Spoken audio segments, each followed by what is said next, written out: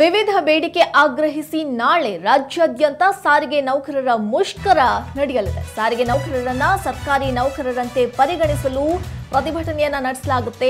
Freedom ಪಾರ್ಕ್ನಲ್ಲಿ ಸಾರಿಗೆ ನೌಕರರಿಂದ ಬೃಹತ್ ಪ್ರತಿಭಟನೆಯನ್ನ ಹಮ್ಮಿಕೊಳ್ಳಲಾಗಿದೆ. ಬಿಎಂಆರ್ಟಿಸಿ, ಕೆಎಸ್ಆರ್ಟಿಸಿ, ಎನ್ಡಬ್ಲ್ಯೂಕೆಆರ್ಟಿಸಿ, ಎನ್ಇಕೆಆರ್ಟಿಸಿ ನೌಕರರು ಪ್ರತಿಭಟನೆಯಲ್ಲಿ ಭಾಗಿಯಾಗಲಿದ್ದಾರೆ. ನಾಳೆಯ ಪ್ರತಿಭಟನೆಯಲ್ಲಿ ಸುಮಾರು 1 ಲಕ್ಷಕ್ಕೂ ಅಧಿಕ ಮಂದಿ ಭಾಗಿಯಾಗುವ ನಿರೀಕ್ಷೆ ಇದೆ. ನಾಳೆಯ ಪ್ರತಿಭಟನೆ ಹಿನ್ನೆಲೆ ಲಕ್ಷ್ಮಣ್ ಸವದಿ ನಿವಾಸಕ್ಕೆ ಭೇಟಿಯನ್ನ ನೀಡಿದ್ದಾರೆ ಒಕ್ಕೂಟ.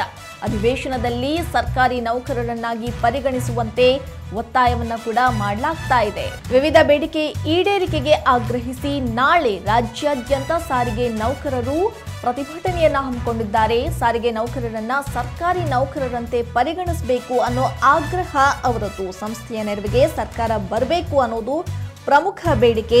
ಈ ಹಿಂದೆ ಕೂಡ ಹಲವಾರು ಬಾರಿ ಪ್ರತಿಭಟನೆಯನ್ನ ನಡೆಸಿದ್ರು, ಕಪ್ಪು ಪಟ್ಟಿ ಧರಿಸಿ ಪ್ರೊಟೆಸ್ಟ್ ಅನ್ನ ಮಾಡಿದ್ರು. ಮೊನ್ನೆ ಅಷ್ಟೇ ಫ್ರೀಡಂ ಪಾರ್ಕ್ನಲ್ಲೂ ಕೂಡ ಪ್ರೊಟೆಸ್ಟ್ ಅನ್ನ ಮಾಡ್ತಾ ಇದ್ರು. ಆದ್ರೂ ಕೂಡ ಯಾವುದೇ ರೀತಿಯ ಪ್ರಯೋಜನ ಆಗಿರಲಿಲ್ಲ.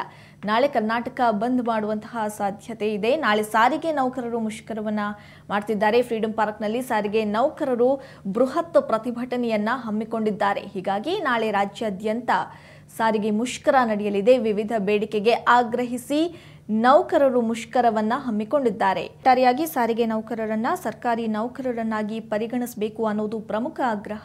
ನಾಳೆ ಪ್ರತಿಭಟನೆಯನ್ನ ಕೂಡ ಹಮ್ಮಿಕೊಳ್ಳಲಾಗಿದೆ. ಈ ಪ್ರತಿಭಟನೆಯಲ್ಲಿ ಅವರ ಕುಟುಂಬಸ್ಥರು ಕೂಡ ಭಾಗಿಯಾಗುವ ನಿರೀಕ್ಷೆ ಇದೆ.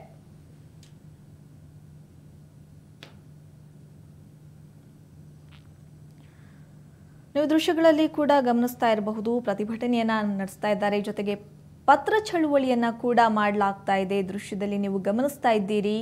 ನೌಕರರನ್ನ, ಸಾರಿಗೆ ನೌಕರರನ್ನ ಸರ್ಕಾರಿ ನೌಕರರನ್ನಾಗಿ ಪರಿಗಣಿಸಬೇಕು, ಅವರಿಗೆ ನೀಡುವಂತಹ ಸವಲತ್ತುಗಳನ್ನು ನಮಗೂ ಕೂಡ ನೀಡಬೇಕು ಅನ್ನೋ ಪ್ರಮುಖ ಬೇಡಿಕೆ ಇವರದ್ದು. ಹೀಗಾಗಿ ನಾಳೆ ಸಾರಿಗೆ ನೌಕರರು ಮುಷ್ಕರವನ್ನು ಹಮ್ಮಿಕೊಂಡಿದ್ದಾರೆ.